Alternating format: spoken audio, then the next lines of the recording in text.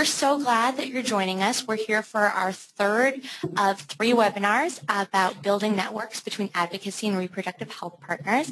My name is Hennessy. I'm here with the Wisconsin Coalition Against Sexual Assault, and my co-presenter, she's going to wave over the screen. Michelle Watkins is with us for healthcare education and training. So I just wanted to come on, say hello. I know a few folks are still joining, and then we're gonna jump right in. So I'll turn this off. People can see your screen. That's great. If you have any tech questions, you can always put it in the chat. And I'm going to turn it over to Michelle, and she'll talk a little bit about what's coming up next. Okay, great. Thanks, Rose. The 2 things that I wanted to mention, so as part of this project, we have 3 webinars. This is the third of 3, and then 2 other things on the near-term horizon this year. One is the Building Networks Conference. I'm sure you've seen information about this. This is going to be held June 5th and 6th at the Crown Plaza Hotel in Madison. It is free, and there are travel scholarships available for those of you who are able to come as teams. We're really hoping to encourage folks to come as cross-disciplinary teams, folks from the advocacy world, folks from family planning coming together. So we're able to support that a little bit to help make that happen. Registration is now open for that event, and if you haven't seen the email, the open registration that should have come out to identity planning folks last night, and then the advocacy folks this morning. If you haven't seen that, you can contact one of us and we can send that to you. And then the next item is sort of related. Can you forward the slide? So this is for the RFP. This is the request for proposals. For pilot projects. We would like to support pilot projects in developing models for collaboration in communities that we can then use to use those tools in other communities that are trying to do the same thing. So the request for proposals went out in the same email as the conference information, and the application and all the information are part of it. There is also a technical assistance session. We're holding 4 applicants in the RFP. It will happen immediately after the conference sessions, and it's on the second day. So Friday, and coaching sessions at noon, and then if you would like to stick around for noon or 1:30, we'll have technical assistance. And those proposals are due July 7th, so we hope you'll consider what creative ideas you might bring to this and submit your applications for that. Awesome. And that's all I have. Great. I know a bunch of you have already been doing the tech stuff with us, but just to jump through real quickly, you should see a purple box jump up on your screen. It's on the bottom right-hand corner of the little box that you have right there. And if you can go ahead and just say hello, write your name, and Peter, if you can let me know if folks are writing in the chat, just to make sure everyone sees where that is. Unfortunately, our system doesn't allow you to see other folks' responses, but this is where you can also put in if you lose sound or you've got any general questions that you want us to answer.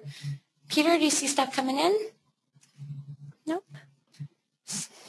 So again, if you can go ahead into that bottom right chat and put something in, I'll do it right now. Hello.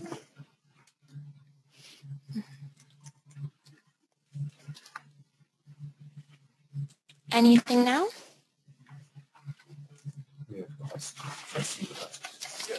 Okay, awesome. So it looks like we're good. Thanks for bearing with us on that. And then second of all, you'll see a yellow box pop up on your screen, and it should be a hand symbol. It might be a little bit higher. If you see that, and you can go ahead and raise your hand, practice doing that right now. And Peter, if you can report to me that hands are raised. That's what you can do if you want to be unmuted and you'd like to share at some point, which we love it when folks do that. All right, awesome.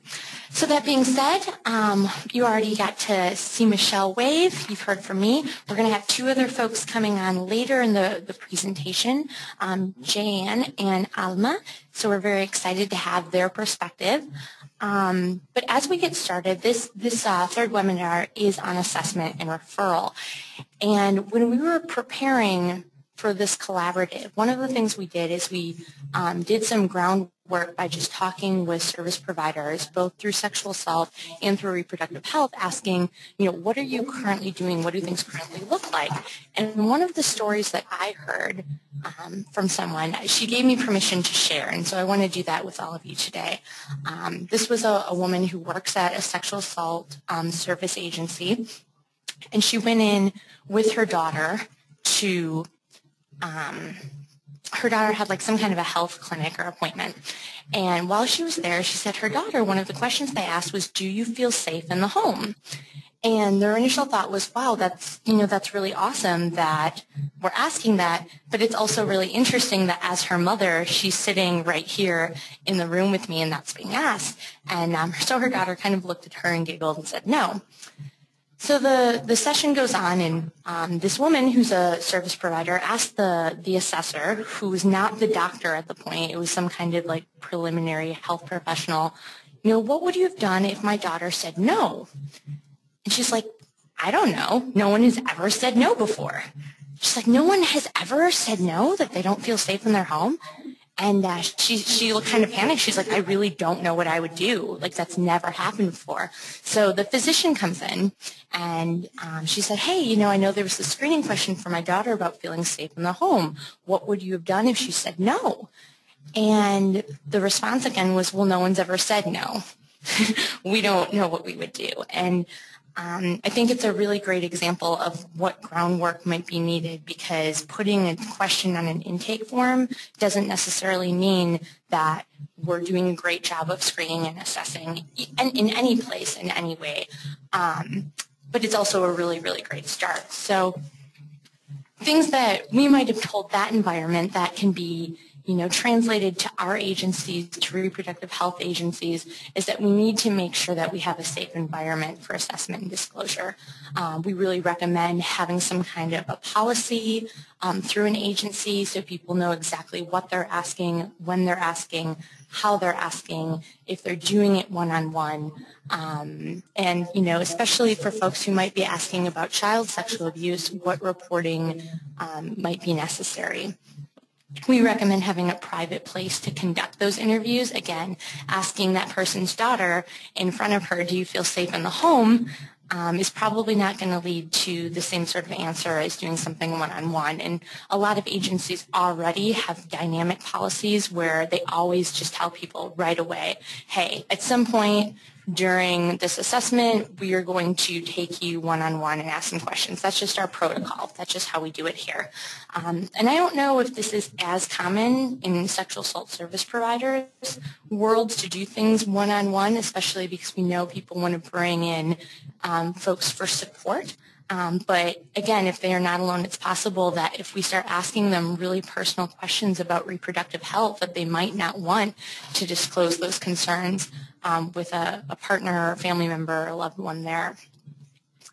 And then third, on this initial environment, thinking about multicultural and multilingual materials, I also added mindset, because we know that just having a card doesn't mean that we're a multicultural environment.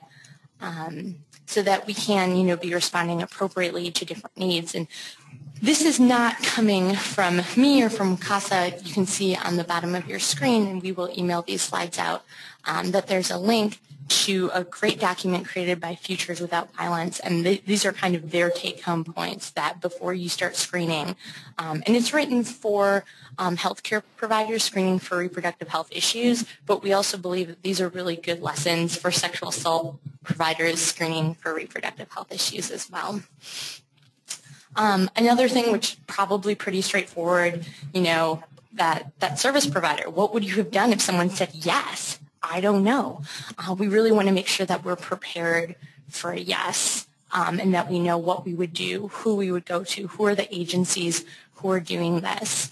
And in addition to that, making sure that we have that ground core training, so that if I'm, as a sexual assault service provider, I hear someone say, yes, I am really worried that I might have STI.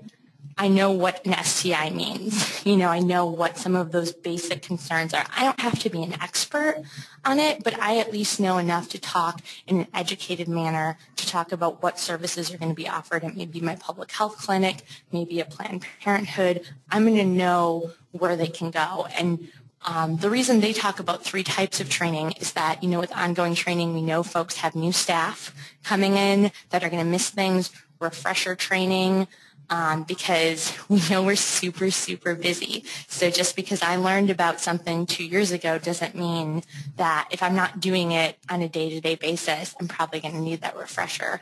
And we always, invest and suggest that people really incorporate skill building into that training, because it's one thing for me to sit into a room and say, yeah, I should be asking questions about pregnancy concerns to any sexual assault survivors if that's appropriate.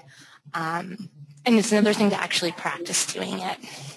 So those are just some groundwork things. Again, that resource that's at the bottom of your screen right now is a great place if you want to go to learn more about that, much more in depth than the 2 seconds I just gave you. And I think, you know, Rose is talking a lot about what you do before you get one, and that's huge. It's a really huge, important piece, so that you're not just showing up and asking questions where you're not prepared for whatever answer you get.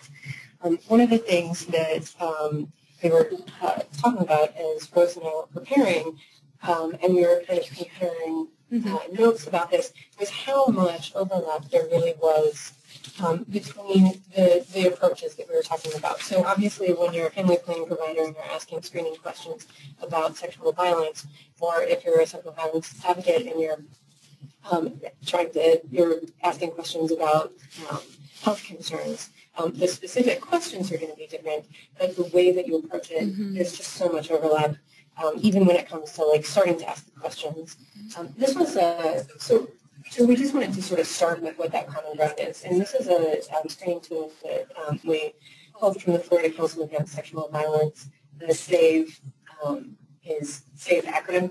Screen everyone, ask direct questions in a non-judgmental way, validate the responses, evaluate, educate, and make referrals. Really, really applicable to both disciplines, even though this developed for folks in the healthcare field. Just really quickly about the Screen Everyone, I think there's a few important things to note about that. Screening everyone rather than just the people who look like they might need it. We know that we're not able to tell by visual cues who might have been a survivor of sexual violence. And when we do that, when we ask questions just of some people, we reinforce the stigma that maybe there's something about you that seems like you might be a survivor of sexual violence. And also means that you can miss opportunities to send messages to the people who aren't survivors, but who also, as everyone in society, needs information about this. Segueing to the second point, when you're asking questions about sensitive topics like this, and when you ask them for everyone in a just routine, regular way, this is matter of fact, non-judgmental, direct. It's normalizing the topic. It's something that we're no longer keeping silent, but we're actually able to discuss. And that can really take away a lot of shame and model a great way of how to deal with these issues directly. Validating the responses, this seems really intuitive. I know that in a busy, if you're busy, it can sometimes be a little bit panicky that moment where you're like, oh, wow, I just got a yes, and now I have to really focus on this and be present. And then the final piece is what this project is really geared towards encouraging. So they evaluate, educate, and make referrals. This is where having basic information about the resources in the community comes in. Having relationships with other community organizations is really critical. It's so much easier to give a referral when you can say, Kathy over at this agency, the staff here is all great. I can really recommend they provide these excellent services. It's easier to make those referrals and feel confident, and it's also easier for the person who's getting that referral to feel like this is a really positive thing that they might actually want to explore. I'm being told that I'm still a little quiet, so hopefully Testing. Hopefully you guys can hear me okay. All right. Perfect. So then just expanding on that same model a little bit, a couple of additional things. I feel like these are all going to be really intuitive, and when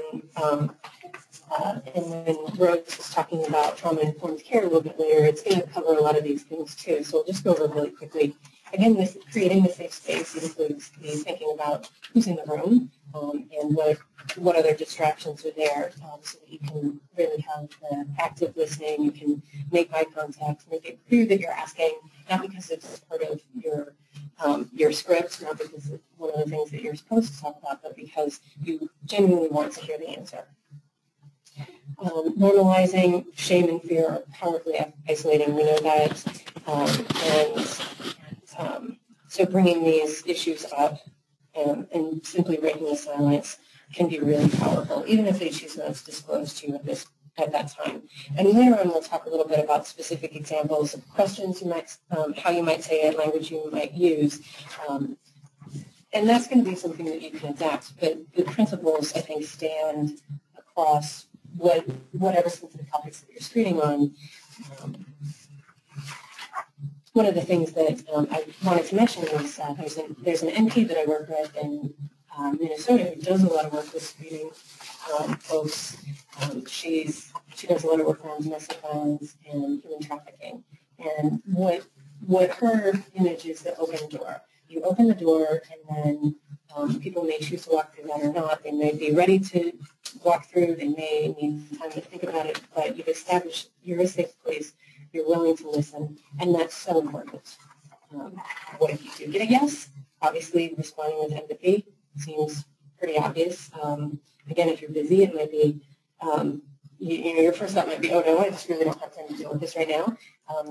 But making sure that you're present and able to respond with empathy, evaluating needs, figuring out what kind of resources a person might be in need of, and then making those referrals. What we hope that you don't come away with from this series is the sense that you need to be able to recite all the information that has been shared from the other disciplines. So family planning providers don't need to be able to provide in-depth counseling on sexual abuse. Advocates don't need to provide counseling on all the available birth control methods.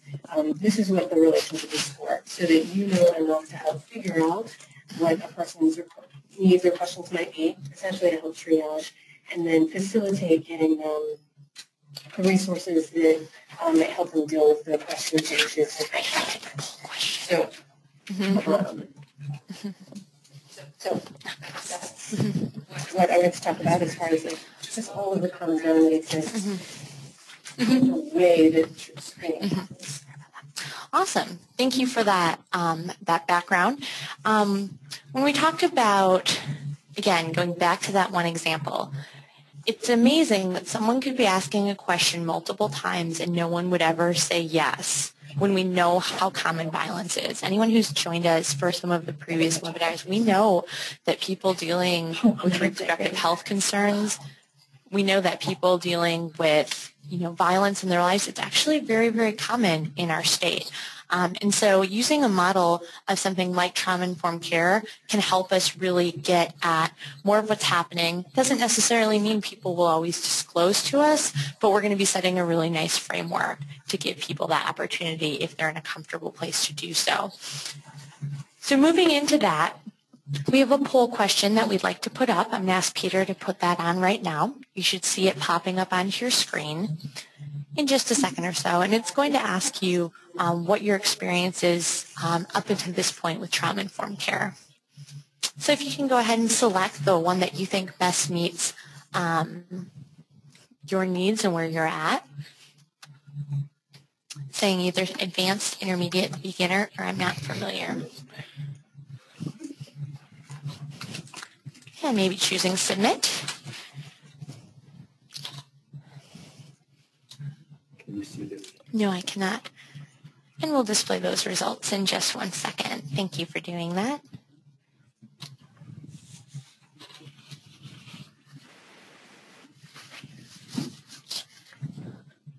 All right. Or we'll just tell you. What are we seeing come in, Peter? Oh, here we go. Awesome. Okay, so we see that we're definitely not in any one category. 16% not familiar with this concept, 32% beginner, 37% intermediate, and 16% advanced. So seeing that, I'm going to definitely take a little bit of a backseat. You can go ahead and take that off the screen. And for those folks out there who, did say that they've had kind of an advanced background in this, please feel free to use the chat. Please feel free to raise your hand and unmute if you do have something to share, because we really do want to dwell on your expertise. Why do we talk about trauma-informed care?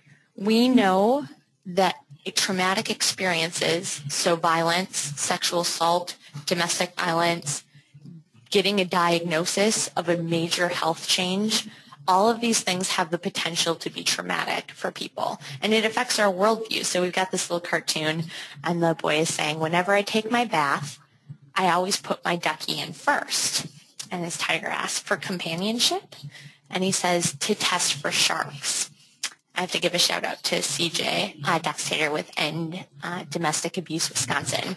I pulled that from one of his slides. But I think that when we recognize that people are in our rooms, they're the clients we're seeing, and they may have these different worldviews because they're dealing with trauma right now, or they've been dealing with for so much of their lives, and now it's complex trauma because there's a new issue, that maybe they're coming from a different frame of mind. The idea of trauma-informed care comes from some really fancy brain science. This is how I like to think about the brain science. We've got the frontal lobe, the other brain pieces, and acute phase. And the 101, without, pretending to be a neuroscientist, without any of that background, is these really smart scientists have actually been able to show that when people experience something that can be traumatic, it chemically alters what is happening in the brain. And the short end is that during a trauma, so during something like sexual assault, or during the moment where someone is like, oh my gosh, like I have been diagnosed with HIV. Like this could, again, this is not traumatic for everyone, but we know for a lot of people it can be. And during that time, the stress response is to release tons and tons of stress hormones from those other brain pieces into the frontal lobe. I'm pointing. You can't see it. But it goes into the frontal lobe. It's flooding that frontal lobe. And what we actually know is it means that we can't think. Like our frontal lobe, that's where we do our processing, our thinking, that's where we do our decision making, and we're actually altered and not able to make decisions during that time. Another implication of that is the way we go forward and we remember things is in pieces, and we fragment those memories to be able to survive them, and they might come out as very strong senses. And this is why sometimes we see, especially like survivors of sexual assault, might have strong triggers or responses when they have a certain smell or they're in a certain location, because that's the way that those things have been stored in their brain.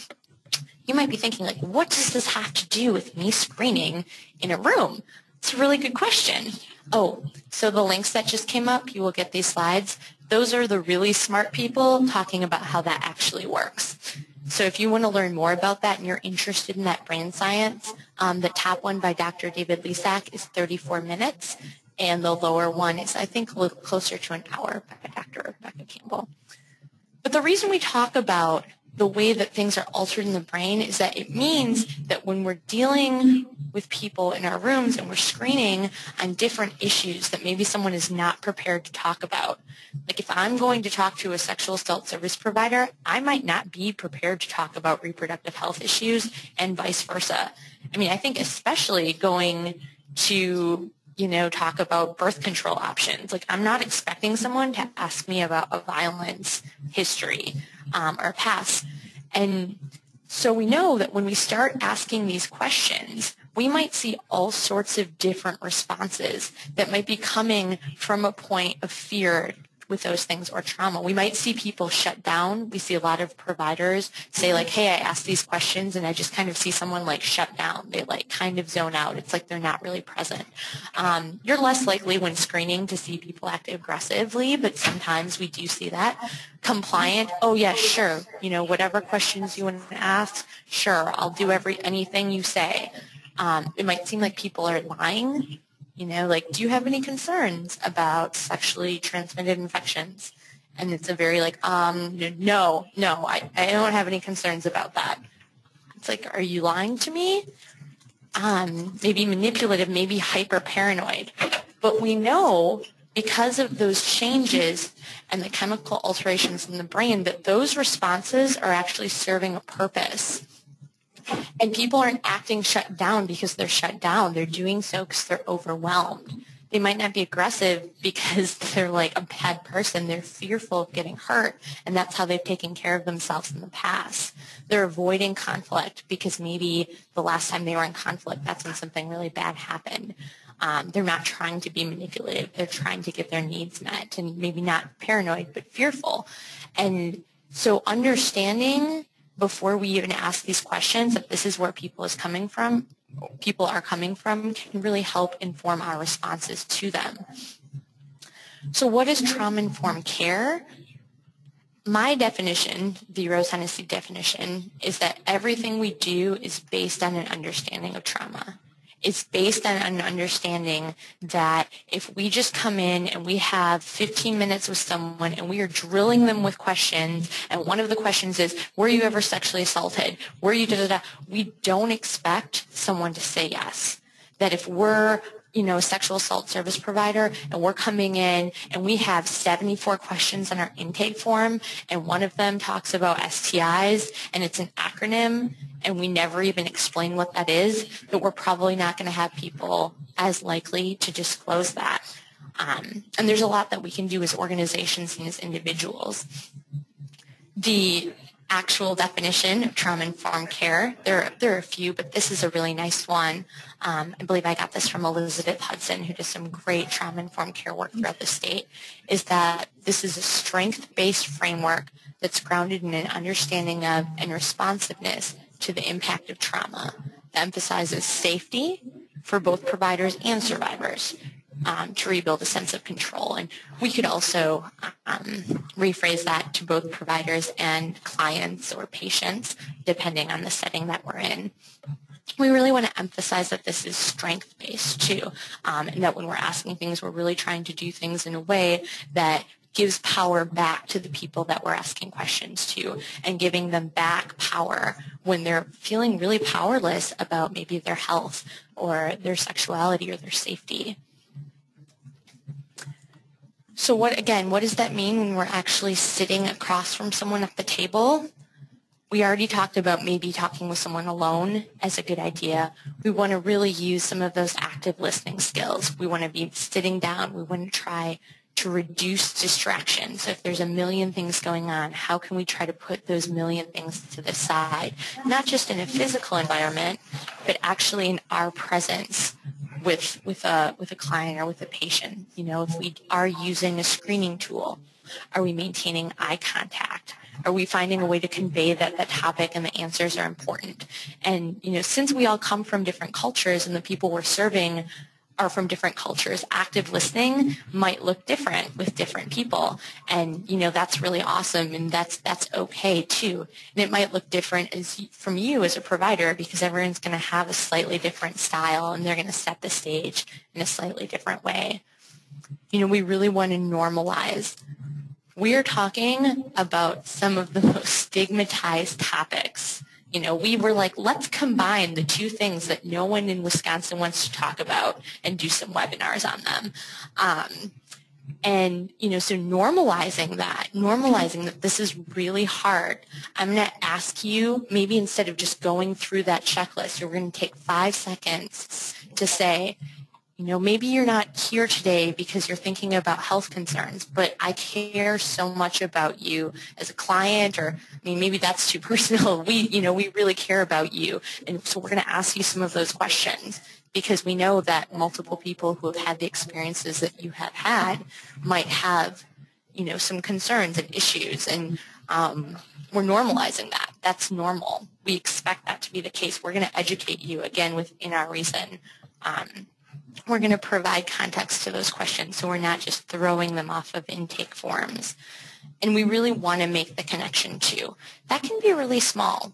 Like, I'm going to ask some questions about sexual assault.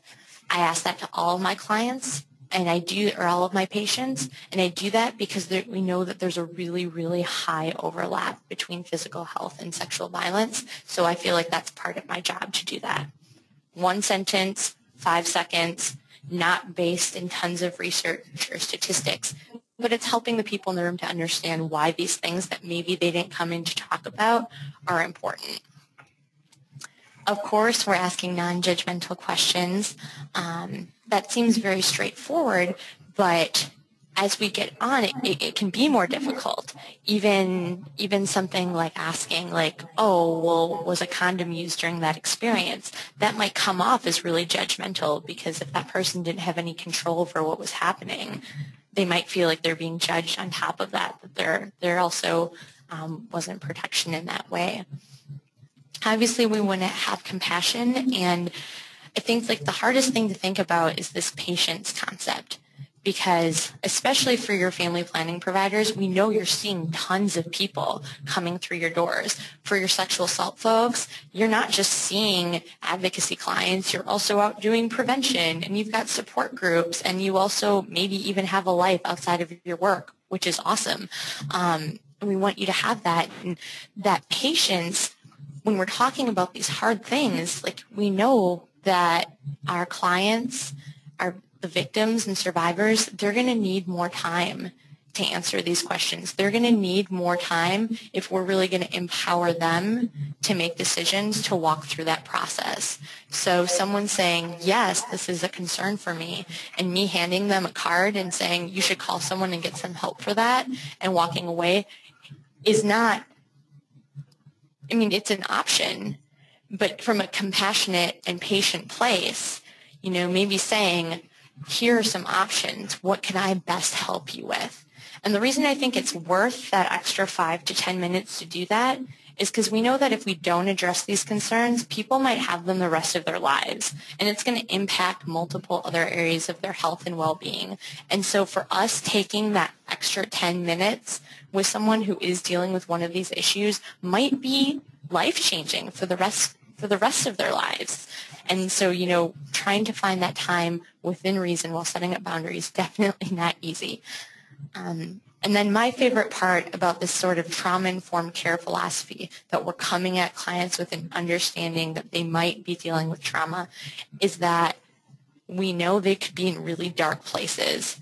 If I was raped and I'm concerned that I might be pregnant, oh my gosh, that could feel like such a dark place for me. It might feel like there's no way out. I might just be in total fear and shock. And so as service providers, when we can, you know, be calm, we can come from that patient, compassionate place, but we can also promote healing, you know, and talking about how, like, there are options. People do get through this. Recovery is possible. We might be the first people that they ever hear that from. And that's also really powerful and a great opportunity for us when working with folks.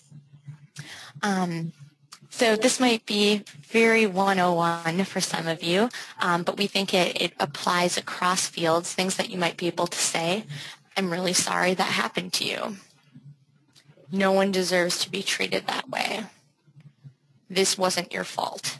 Again, you know, whether we're talking about violence or someone contracting an STI or an unplanned pregnancy, we know from our first webinar that a lot of people become pregnant even when they're using birth control options, and there's a failure rate. If you hear someone specifically stating a feeling, I'm so, or a state of being, I'm so confused about what's happening, or I'm just so angry, you know, validating that. You have every right to be angry. I'm just so sad. You have every right to be sad.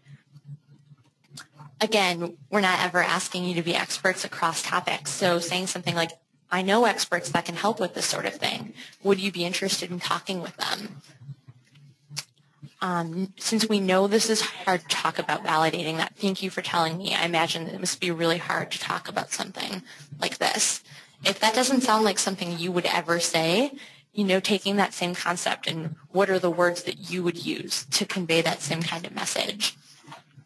And again, always, trying to say recovery is possible. Even something like, I was talking about this with Michelle, even with a diagnosis of an STI or an STD, there's a lot of treatment. There are a lot of options that in the past, maybe some of those things might have been a death sentence or a much shortened life, but we know that there's a really good chance that people can live great, healthy, productive lives no matter what's happening to them in these areas. And then, what can we do in addition to that? Again, maybe not just throwing a card at someone, but having materials available. Do you need a phone to call? Do you need a confidential place? Maybe we have an extra room that we do screenings in that we can have someone in. Would you like me to make a call with you? As advocates, maybe do you want me to even go with you to see a family planning provider? We have that option to, do accompaniment when time allows. Letting them know that they can always come back. So if I'm a family planning provider and working with someone and, they do disclose maybe an incident of sexual assault, and I say, wow, here are some options, and they say, yeah, that sounds like a really good thing. I think that I want to go and talk to someone. You're like, wow, after you do that, you can come back and talk to me. We can process that experience. We can figure out what other options you need. Or maybe we have to do a follow-up for you anyways, like you're due for your pap smear in 3 months or something. So when you come back, maybe we can check back in about that and see if that's working for you, if there are other things that we could do or there are other options that might work.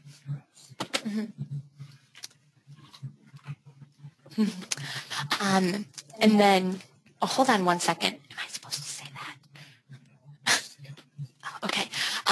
Someone gave me a comment in the chat. Thanks for that. And to these last two comments, this idea of really giving power back. Shared power is one of the strongest components of a trauma-informed network. So what would you like to do? What makes the most sense for you?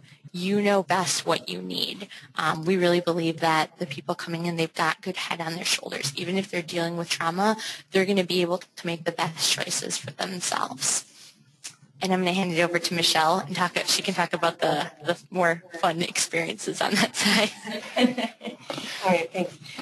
For those of you who attended the WIFRA meeting back in April, this list is probably really familiar. I totally just stole this for Rose.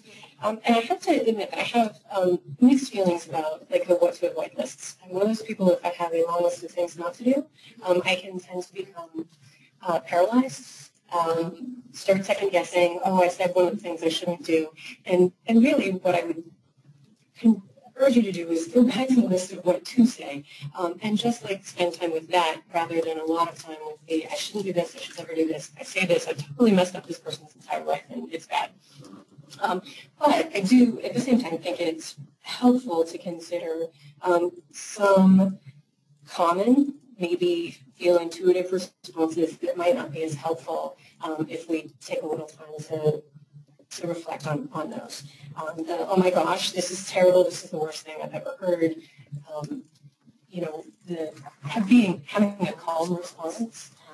Again, I think I'll give lots of good examples, but I believe you, and I'm so sorry this happened to you, is really about as good as you can get compared to some of these really over the top responses.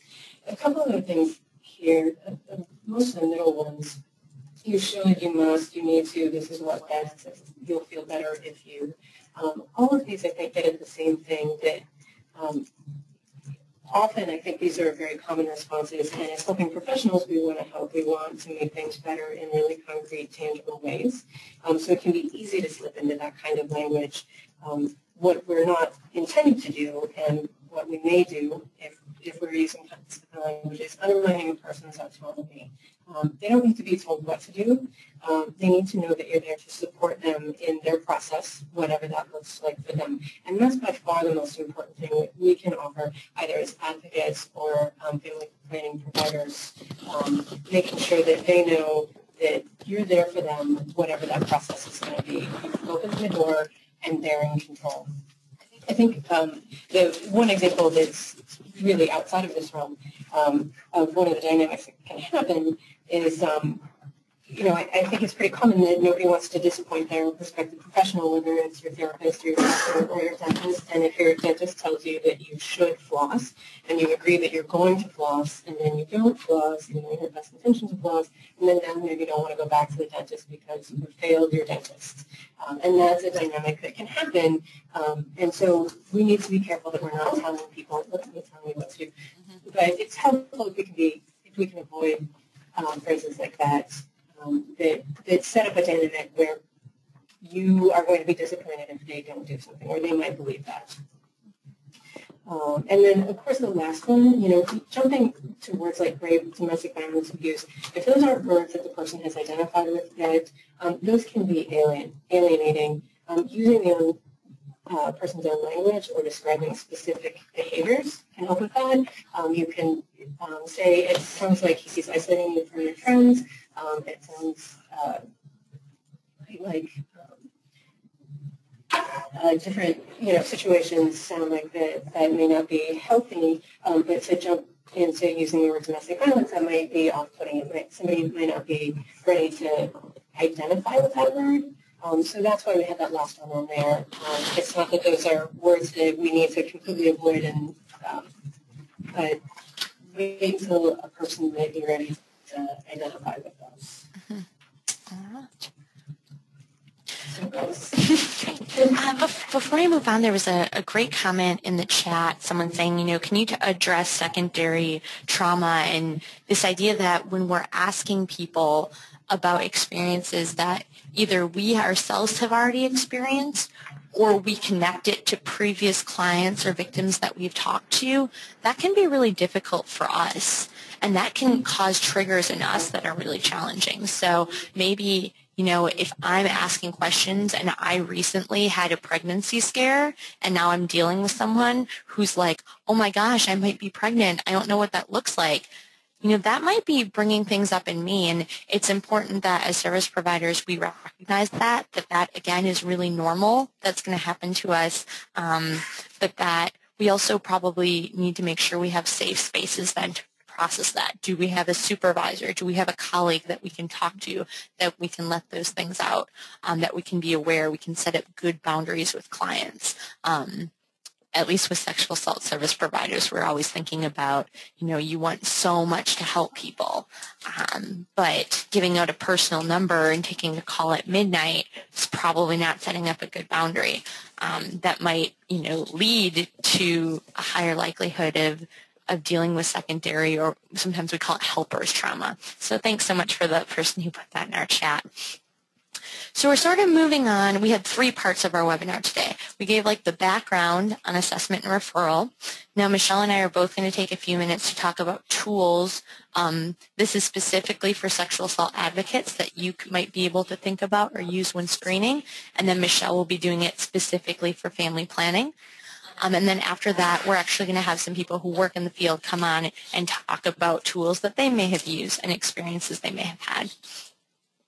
And I think we'll have to do this a little bit quicker, too, because it's 12:15. So I've got a poll question for you. I'm going to ask Peter to put that up. For sexual assault service providers, if you can answer or give the response that best describes how you screen for reproductive health concerns right now, you'll see there are 5 options. You might read it and be like, none of those options work for me. And that's totally okay too. If you want to write in the chat other and say maybe what you're doing, that would be great. And if you can go ahead and show that to everyone.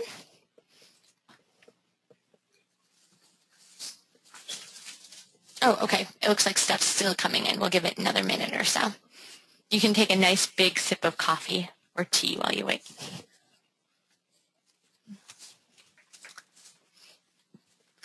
Yeah, let's do it. Okay. So here are some of the responses we see from sexual assault service providers. 8% of folks saying I don't screen. 23%, if a client mentions a concern, we'll discuss options. 38% talking about general health concerns. And then a third of the folks on saying that they are asking questions about reproductive health to all clients. So that's great. If you can go ahead and put that back away, Peter. Thank you. So for folks who are asking questions to either those general health questions or those reproductive health questions to all people, can you go ahead and maybe share in the chat what questions it is that you're asking? I mean, obviously, we don't expect you to remember them word for word, but maybe a general idea, or if you say the same thing over and over again, you may actually remember it word for word. And Peter, if you can let me know if anything comes in.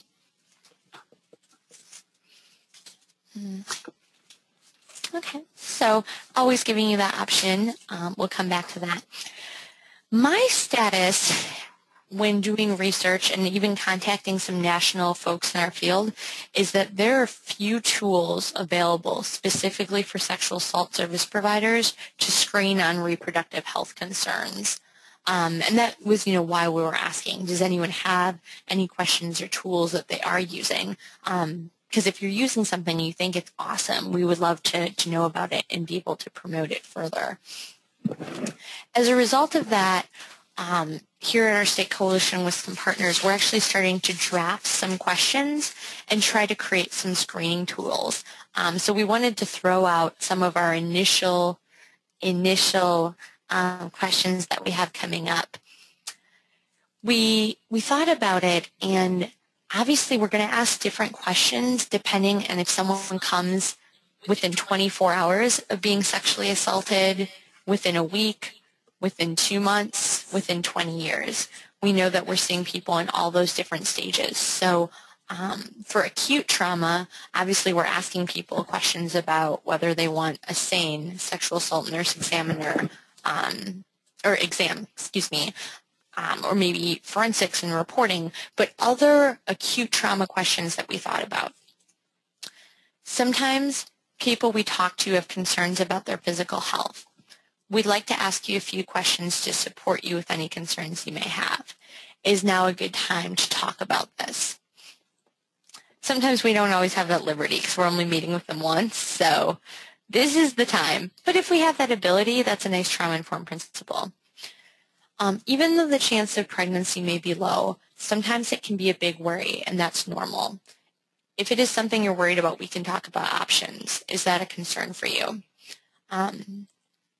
And then lastly, sexually transmitted diseases can be contracted in a number of ways, including blank. I'll come back to that. Of course, there's testing available and resources for treatment if needed. Are these something you're worried about? The reason we left that space open is because, as advocates, when we're screening, we're getting pieces of the story. So even with that pregnancy question, obviously we're not going to be asking that to male victims or male-identified folks, or, if they've already expressed that it's male-on-male or female-on-female violence, we're not going to ask a pregnancy question because that's not appropriate. But with STDs, we might know a little bit about what they've already gone through because they've disclosed it. So they said, so and so touched me in this way. They took off my clothes. They were, rubbing up against me. They were forcing me to do that. Well, if we have general knowledge of something like genital herpes, we know that skin-to-skin contact that could be a way that something like that might be contracted. So maybe saying contracted in a number of ways, including skin-to-skin contact. If someone talked about oral sex as part of the sexual assault, maybe specifically saying that so that it's very appropriate to what they're going through. And the reason we think it's important to maybe give some of that context is we all know what our reproductive health educations look like growing up. And it's really possible that people don't know all the possible ways that something could be contracted. So again, these are things that we're just throwing out. If you have any initial thoughts or feedback, we'd love for you to email us, throw that into a chat, etc. I've got to go a little bit faster. So then we thought about non-acute or past trauma. We know that people who have been through experiences like this can sometimes have long-term health issues. For instance, that can be linked to, again, maybe filling in the same symptoms that you've heard a victim already talk about. for a generic answer, we said chronic headaches, reproductive health concerns, or even some conditions that don't have any symptoms. I want to make sure you're getting the best care possible. Do you have a doctor or other healthcare provider that you feel comfortable talking to about this? And again, this language might not work well for you. It might not work well for your clients. You might need to adapt that to fit better into your community. You might need to translate it into a different language, but we're trying to throw out some general concepts of things that we could be asking. And then third, and I'm going to spend a little bit more time on this because this kind of, these are good questions for both family planning providers and sexual assault providers. Futures Without Violence created this kind of screening question intake card, and you can see it up there. You can download it for free. If you pay a small shipping fee, you can order like hundreds of them online. The link is up there. And so here's some of the questions that it has. Going back to that screen, we think about this as sexual assault that would be happening within an intimate partner violence situation. So someone who's already dealing with domestic violence, partner violence, and might also be worried about sexual assault. So they've got some nice healthy relationship questions, but on the bottom, like, does my partner mess with my birth control or try to get me pregnant when I don't want to be? Actually, there we go. It's in a red box.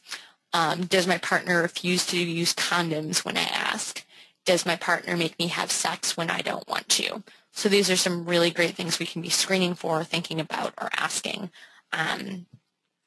Even saying, like, am I afraid to even ask my partner to use condoms? Am I afraid my partner would hurt me if I told him I had an STD and he needed to be treated too?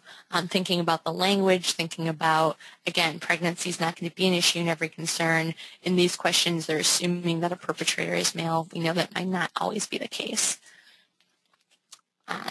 So encourage you to look through, and those are some options, and hopefully we'll have more tools for you in that June event for things that you can question and screen on. Okay, great.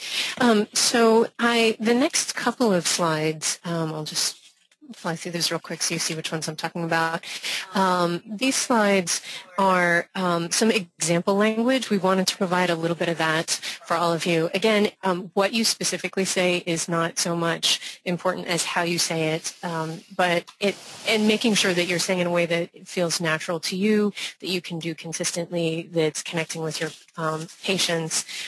So these are just a couple examples that you can read through in your own time as you're reflecting on how you might want to talk to your clients about this. But I want to get to the resources because there are some really good ones, and honestly most of the phrasing on the last 4 slides comes from some of these resources.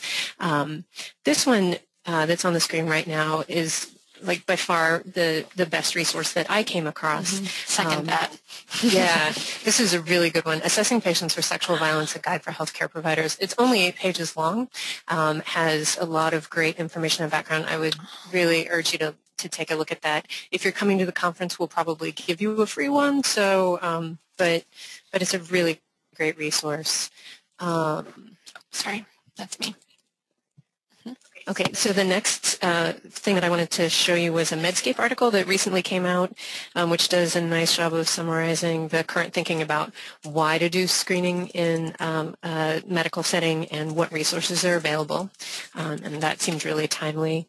The next one on the slides is a great compilation of different assessment tools. It's a 120-page big honkin' book that has just a slew of different tools for assessment, a lot of mnemonic devices. This is where the SAVE tool came from, and they've got a ton like that.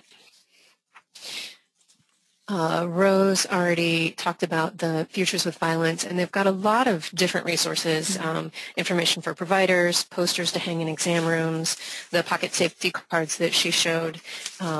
Those are also available in Spanish, and most of these focus on the health impacts of interpersonal or domestic violence, so really great resource there. And really quickly, I wanted to mention the ASVAST. I think most of you are probably familiar with this, the Adolescent Sexual Violence Abuse Screening Tool. And I wanted to touch on this because it's a little bit different. It's not really a series of questions intended to be asked of patients the way you might use other screening tools, but a tool to help you sort out whether a situation warrants a report to law enforcement or child protective services. So this sort of assumes, well, not sort of, definitely assumes that you're already familiar with the laws around mandatory reporting and your agency's policies. So if you're not, that needs to be the starting place. And it's obviously outside the scope of what we're going to be talking about today, but it's really important that as mandatory reporters, and which healthcare providers are, that you know what those obligations are.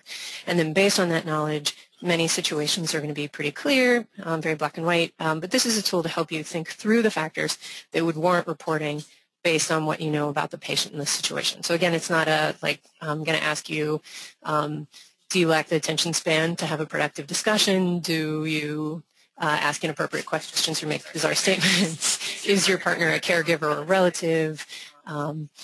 Do you have an obvious cognitive delay or disability? Those kind of questions, obviously, it's for your own assessment.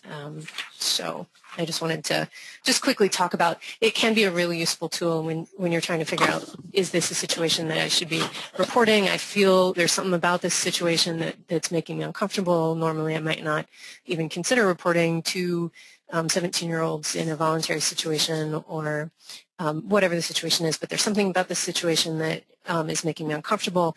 You can go through this checklist and think, okay, there are some red flags, so I am going to go ahead and report. I'll also just encourage you, in much the same way that we're talking about building relationships between the family planning providers and the advocates.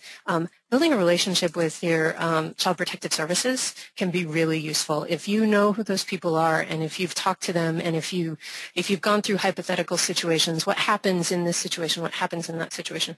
Then it takes a situation that can be really stressful and help reduce that, like reduce the number of unknowns to you.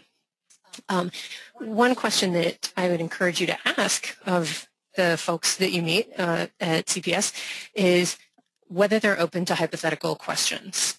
Could you, if you had a situation come up that you just didn't know, could you call them and ask them hypothetically without having to necessarily start a report? Because some people have really found that to be helpful to rely on them as guidance when you're not sure about what needs to happen. And then with all of these tools, just the one thing that I would reiterate is just the importance of opening the door to these conversations. Not all survivors are going to be ready to talk to you when you ask, and others will file it away for future reference and maybe talk to you next time. So not having people disclose to you doesn't mean that you've failed to reach them. And so I just want to give you that sense that just asking the questions makes a huge difference, and you're doing a huge amount of good by opening that door. So with that, we'll go ahead and listen to somebody who actually knows what she's talking about, Jaye. And we're trying to get that set up right now. So, Jaye. Okay, so I'm going to start by apologizing because they're Jane, not Jay, so I'm so sorry. Yeah, Jay, can you go ahead and just try and test, and we'll see if your sound is there? Can you hear me now? Yes, if there's any way that you can maybe turn the volume up just a little bit higher on your computer or your microphone or telephone, but it sounds great. And again, Jay, not Jane, my apologies. She's coming from St. Croix County Public Health. And I'm actually, we got some of your feedback from our last webinar that it really helps when we have some kind of visual to go along with the talking. So I'm actually going to let Michelle walk through and ask her 4 questions. Oh, okay. I turned my volume down. Okay, so we had a couple of questions that we set out for each of our folks coming in from the various fields. And Jay, what interpersonal violence issues have you come across when working with clients? Well, Michelle, I've been doing this for a long time, as many of the rest of the family planning providers have been doing, but certainly I've seen a wide gamut of a lot of violence over time. Domestic violence, all kinds, verbal, emotional, physical, sexual. Unfortunately, I've seen sexual assault to all degrees. We've come across some sexual coercion. We had a teenager who had a little part-time job at a cafe, and she had a positive chlamydia. Well, upon investigation, we found out that her sexual partner was her boss, and he was 19. So, so abuse in that regard. We had a young man who had some STDs. He was exchanging sex for rides with truckers at one of our truck stops on I-94. We've had a Hispanic mother who during her own physical and well-woman exam shared that she was worried about incest with her 8-year-old daughter that might be occurring when the daughter would visit her dad. Unfortunately, we're close to the cities here, and we've had a number of teens who have gotten into being sex slaves. They kind of got into prostituting and then were not able to leave on their own free will. They got kind of taken hostage by gang members. We've seen some clients who had terrible sexual injuries after extensive meth use. They would get into extensive acts of sex that lasted days upon time, and then they were had a lot of trauma to their genitals, then they would come for help. We've had some mail-order brides that came here, one from Eastern Europe and one from Asia, and we suspected that they were in a situation that was out of their control. So I think we've kind of seen the gamut, as I'm sure the other family planning providers have. Right. Yeah. Thank you. Yeah, it's interesting that even as somebody who has, I have a background in working with in the sexual violence advocacy field and then in family planning, and I know that all kinds of sexual violence happens in rural areas and urban areas. It doesn't matter where you live, these things happen, and I still find that I have a little bit of expectation, like, oh man, really, in St. Croix? And it's interesting to notice that bias in my own self, that it really is something that all of us are dealing with, whether we're seeing it in the clients or not, whether we're asking it or not, it's there. So let's see, what was the back one? Sorry, thank you, Rose. Okay, so do you screen for a history of sexual assault or domestic violence when working with family planning clients? And if so, what questions are you asking? Well, of course we screen from the second we take a phone call to make an appointment until they walk out the door. And so, it is just a process that we use. Even our frontline staff, sometimes the gals in the office will say, well, her husband made the appointment and asked all the questions, or they'll say the male partner filled out all the paperwork, didn't ever fill out any of the paperwork. So I think we are constantly screening. We do have our questionnaires. Yes, we do, and makes me think about them twice because they're basically our guidelines and they're mandated for use. And on those questionnaires, we ask, all the questions about are they afraid of someone? Do they feel threatened? Do they have concerns about forced or unwanted sex, physical abuse, date rape? But I think our screening goes well beyond those questions. We ask about when they were first sexually active.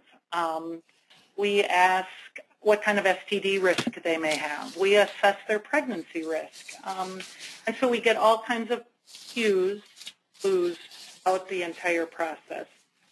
We know that sometimes it's subtle, sometimes it's right out there. We know people will walk right in and say, I've been raped, you said your reproductive health department, I need your help. And then to the point where we have to really try to assess through nonverbal cues, body language. My friend Gina in County tells me about the heart syndrome, the person who's there all the time, frequent appointments for STDs, pelvic checks.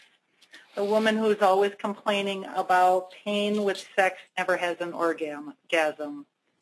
The partner, either male or female, who is afraid to negotiate condom use with their partners.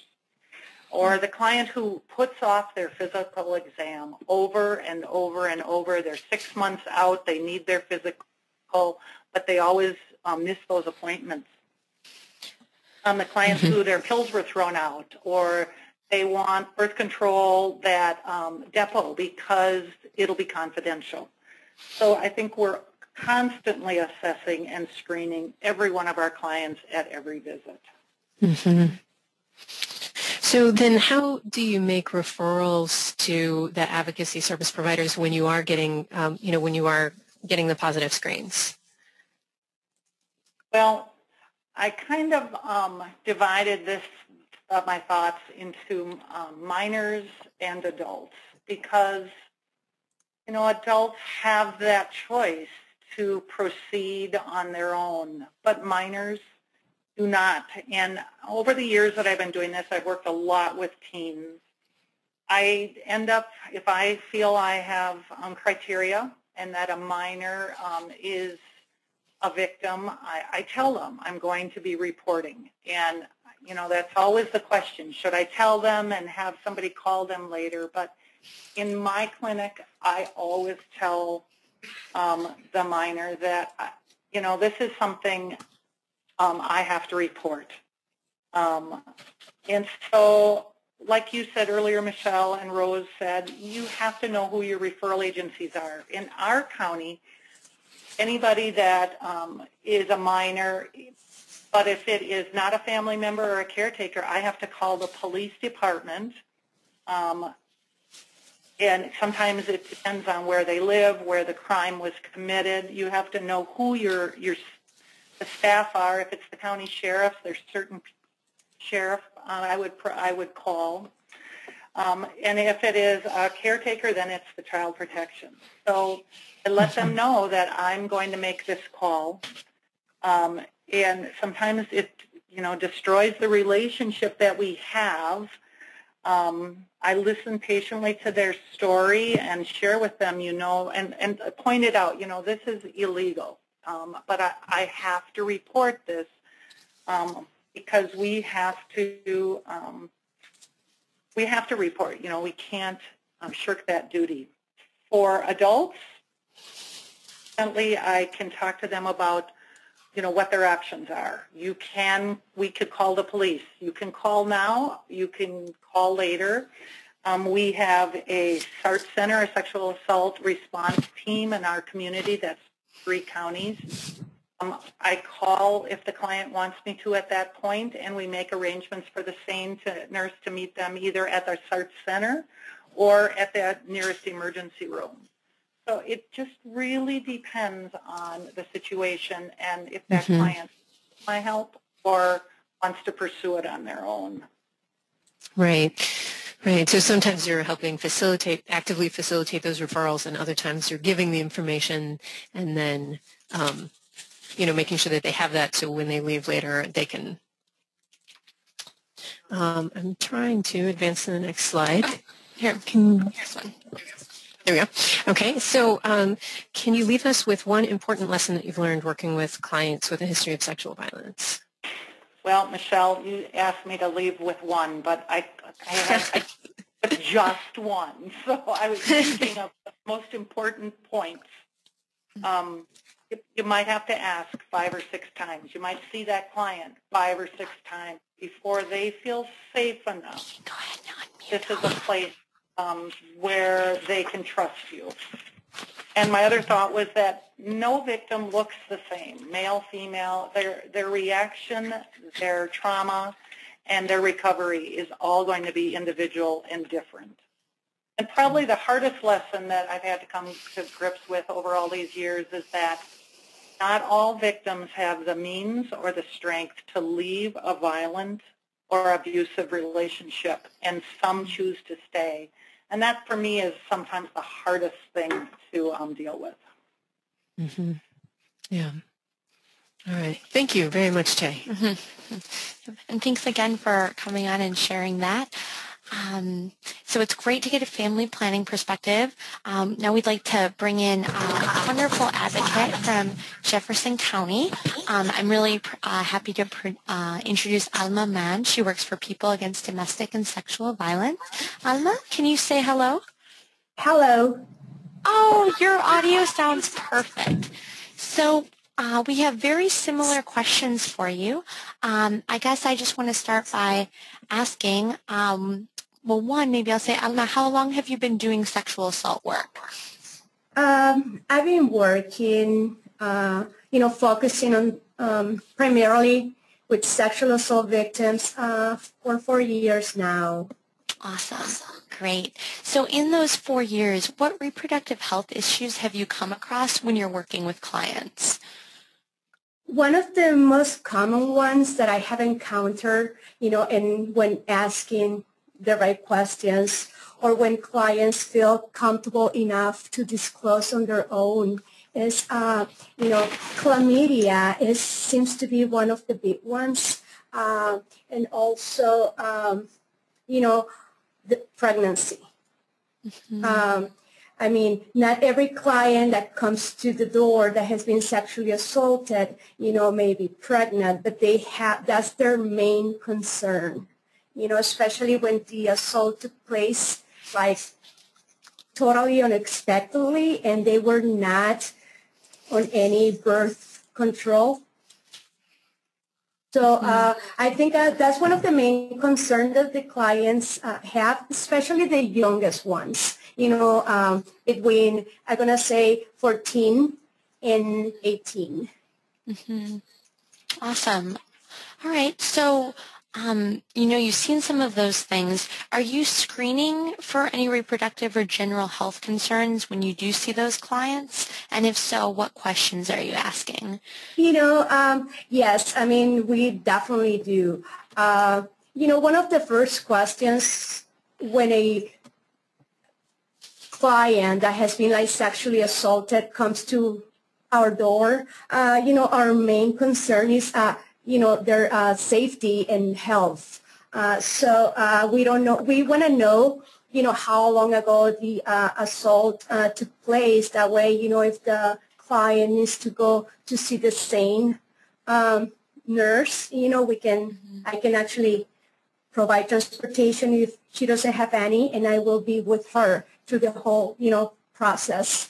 But, one of the questions that I ask some of my clients, to start the topic of conversation is, the questions that I'll be asking you may be very personal, and it is not my intention to make you feel uncomfortable, but your answers may be very important, so I know how to help you better, and support you.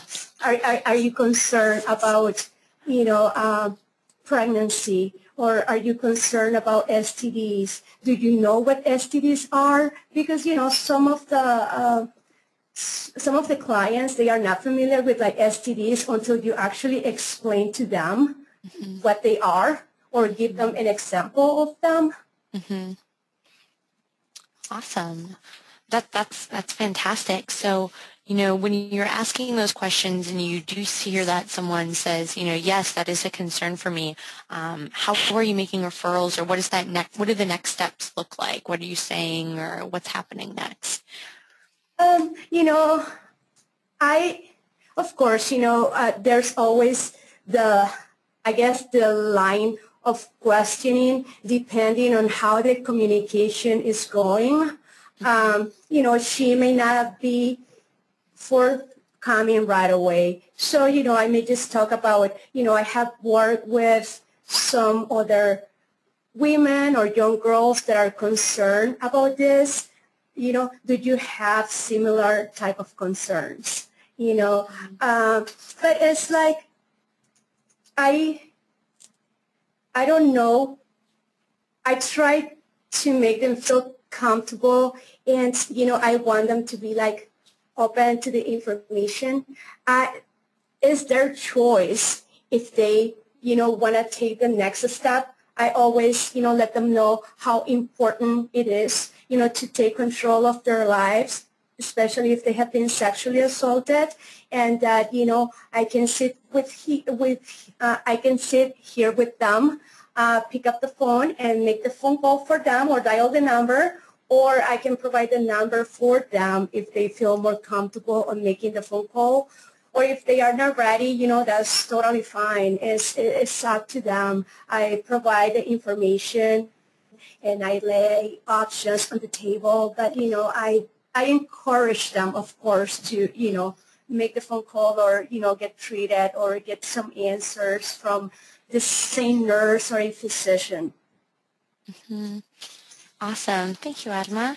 And then, you know, again, just same last question. What's one important lesson you've learned when working with clients with reproductive health concerns? Wow, that question, I mean, it's a really good question. And, you know, I mean, it all depends. It all depends because I guess one of the things that I want to mention before answering the questions is that it has been challenging for me as an advocate to work with victims of sexual assault that have, you know, mental health issues or cognitive disabilities. Okay. Because some of them actually, you know, some of them had their tubes tied since a very early age or young age, I should say, because they were more like, you know, prone to be sexually assaulted because they were unable to give consent. So one of the things that I have learned, you know, from working with them, I guess, is to, you know, treat everyone with dignity and respect and validate, you know, their feelings, their options. And, you know, I think it has made me a better listener. You know, I have learned a great deal from them, you know, their feelings, their bad experiences. And I think, you know, it has helped me to build a better relationship, you know, now that I'm a better listener. I have learned to respect their choices, of course, you know, and opinions. And again, you know, more than anything, validate their feelings and, you know, again, treat them with dignity and respect, you know, no matter what. Awesome. Alma, thank you so much for sharing. We're going to keep both Jaye and Alma on the line. We've got about 10 minutes left, and if you remember in the beginning of the webinar, I said when we can incorporate skill building in practice, it's always fantastic for training. So I'm going to try to keep my word to that. I'm also going to ask you to do something new with technology. So if any of you just had a stress response to that, hopefully it'll be okay. I'm going to demonstrate to you. We've got a few case studies. We might not get through all of them in the next 10 minutes, but we'll get through at least one or two. And I want you to be able to respond in what you would say or do in the responses or in the situations that we're going to come forward. We wanted to give you an anonymous platform to do that, and we also wanted to do it in a way where everyone could see a response. So I'm going to demonstrate. We're going to use a program. It's called Poll Everywhere. And I come up here and I'll start it. And you'll see something that comes up on the screen that looks like this. This is our test question. What is the best flavor of ice cream? So I'm going to remember this number. It's turning red on your screen. I'm going to go to polleverywhere.com. Clicking on that right now. Actually, I don't think I'm going to click on it. I'm going to just pull it up on my web browser. Okay. So here's my web browser. I put in pollev.com. There was that 6-digit number. You will have it up on your screen. It's 9. For this one, it's different for each question. And then I'm going to answer with whatever I want. So cookie dough is actually, let's be real, chocolate chip cookie dough ice cream is my favorite. I'll hit submit response, and you'll see something green that says we received your response. And now, when I come back to my PowerPoint, Boink. You will see that response up on the screen. Loading in just 1 second. So there it is. So I'm going to go ahead and ask you to do that right now. I want you to minimize your screen, open a web browser or another browser, write in pollev.com, put in that 6-digit number that's red. I've put my cursor over it, and then type in your favorite flavor of ice cream. Thanks, Michelle.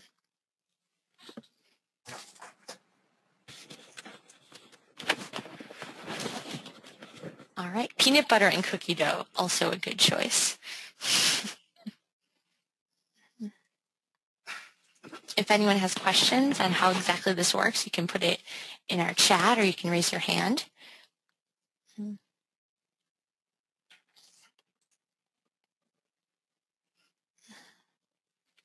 Mint chocolate chip, delicious. I know it can be a little interesting to navigate the browser, so we're going to give you one more minute to kind of play around with it. Chocolate. Yeah. Chocolate chip cheesecake. Oh my gosh, that sounds delicious. Caramel swirl. We do have maybe a little bit of a chocolate audience. I'm in total agreement here. Okay, just going to give one more moment because I know we've got 25 on and we've got maybe 5 or 6 responses. Of course, not everyone will feel comfortable. One of the nice things about this is if there's things that you don't feel comfortable sharing with your name attached, it's anonymous. So that's one of the neat things that we wanted to try with this poll is, and it allows you to give a full response instead of picking one out of a list. So it's kind of cool if you want to give it a try. All right. So if this is like, whoa, please stop the technology madness, you can always put it in the chat. We've got banana peanut butter. Awesome. Moose tracks. Another chocolate. Great. If this is something that you like too, this is a free program for up to 40 responses. So there's a technology plug for you. You can use it in presentations. You can also, there's a texting option, but sometimes it costs for providers. All right, so I'm going to go ahead and stop that poll. And now we're actually going to make this more relevant to the work that we're doing today. So doing the same exact thing, you go to pollev.com, but this time you put in this 4-digit number, that 6-digit number that's slightly different. You might want to write that down. Case scenario, you ask a client if she has ever experienced sexual assault. The client becomes non-responsive and stops answering any questions. What would you do or say next? Thinking about the trauma-informed care model we brought about, thinking about some of the great things that our local providers came on to say. We know it takes a few minutes to formulate thoughts and do text, so we're literally going to just give you a minute or two of silence.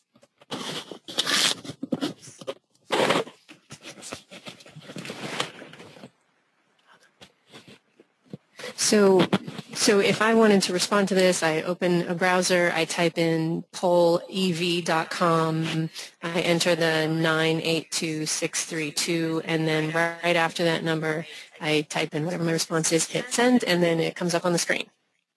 Beautiful.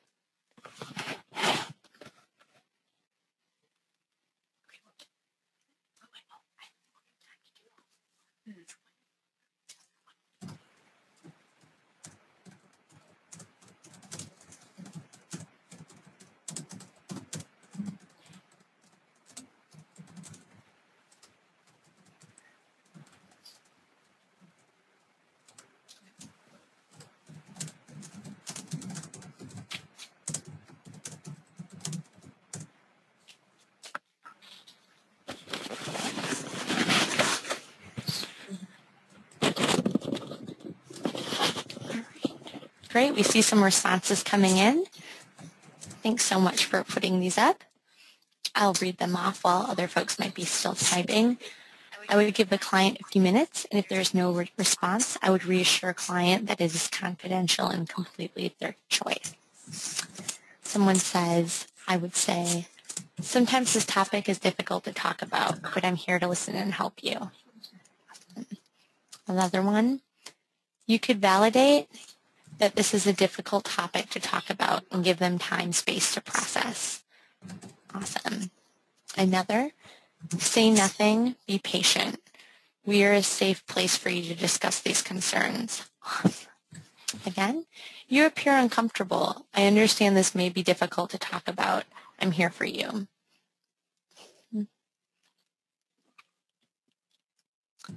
Awesome. So if Alma and Jaye are on the line, or Michelle, any thoughts that you see on these responses that you'd want to share? I think they're doing a great job. You know, you might say, unfortunately, sexual assault is all too common. Your silence says that this is a very sensitive subject for you. Or has something happened to you or someone close to you? Mm-hmm. Yeah, I agree, Michelle. I think most of all of the responses are pretty good. Actually, you know, I use some of those very similar to those. You know, another one that I use is someone threatening you, or are you afraid of someone? Because sometimes, you know, when they are minors, they may be, you know, threatened by their assailant, or, you know, so I always say, you know, I'm here, you're not alone. You don't have to disclose anything that you don't feel comfortable sharing with me, or you don't have to go into any details. But, you know, just so you know, I'm here, you're not alone, and I will support you. I will support any choice or decision that you may make. Mm-hmm. Mm-hmm. Awesome. Thank you so much. I know we said we're going to go till 1. We're going to do just one more, mainly because you're also, maybe, do we have time? We'll do one more. If you have to get off with time, we respect that. Here are some other ones. We won't do this one. I'm talking about someone who's maybe afraid to go in and be tested for STIs, saying, I just don't think I could handle that. Someone who's pregnant after a rape, what would you do or say next? But we're gonna end with this one right here. So I'll go ahead and start that poll. Again, after you read this and have a response, you'll go to pollev.com. You'll put in this 6-digit number and then write your response. You have a 16-year-old who comes in unsure of what happened last night. She passed out drunk, and when she woke up, some of her clothing had been removed. The last thing she remembers is making out with a guy. She's worried something might have happened and doesn't know what to do next. What might you say or do?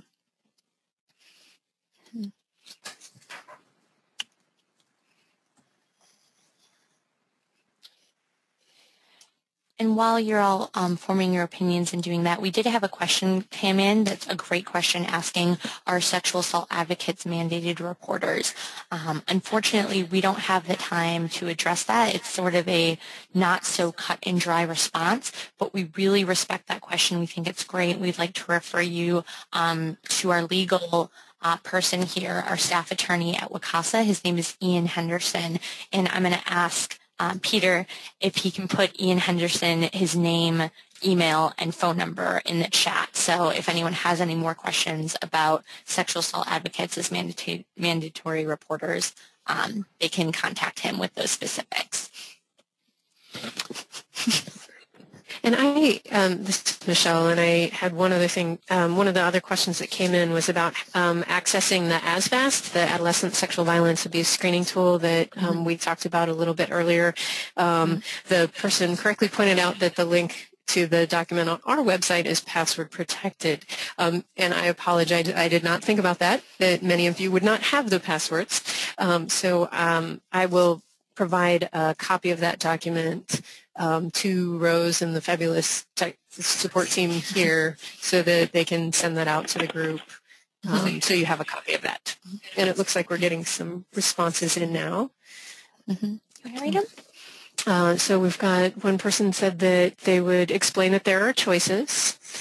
The next response that we got is they would offer her support, ask her what her concerns are, offer preventative services, and testing if she's interested.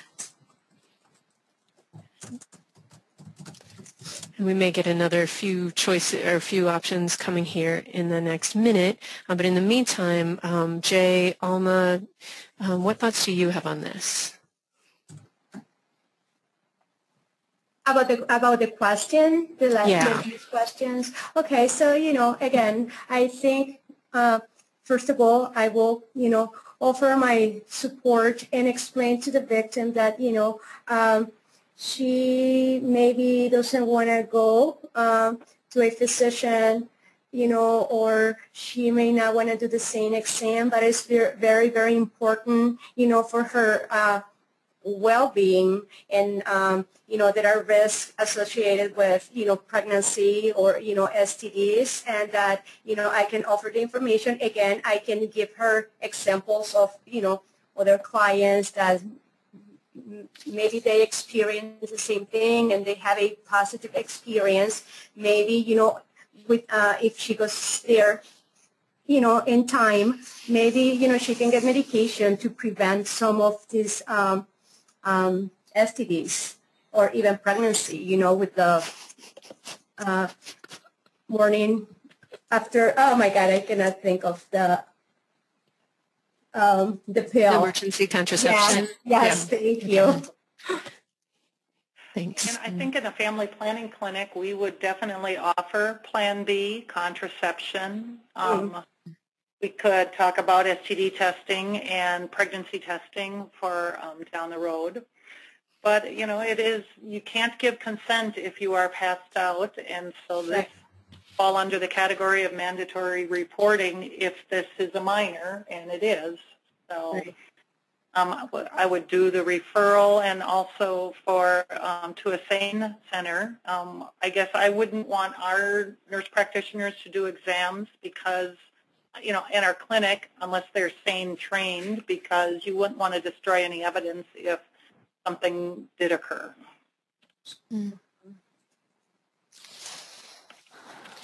All right. Well, thank you all so much for your participation. Alma and Jaye, thank you so much for giving feedback on that stuff, too.